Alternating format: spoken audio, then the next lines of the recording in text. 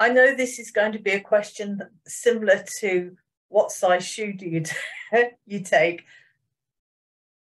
If a patient comes to you and say, okay, I've got chronic back pain, how long is it likely to be before I notice an improvement? Would you have a rough idea how long it normally takes? So once again, it is like that question about the shoe size, because when have I reached the maximally effective dose? So if I have somebody on 4.5 or 4,500 micrograms per day, and their maximally effective dose is 1, they'll never get there.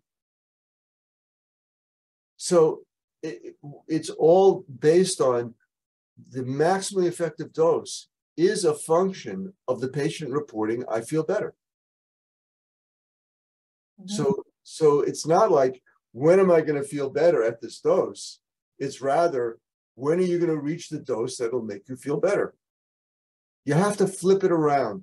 You can't stay in that paradigm that my dose is 4.5, when am I going to feel better?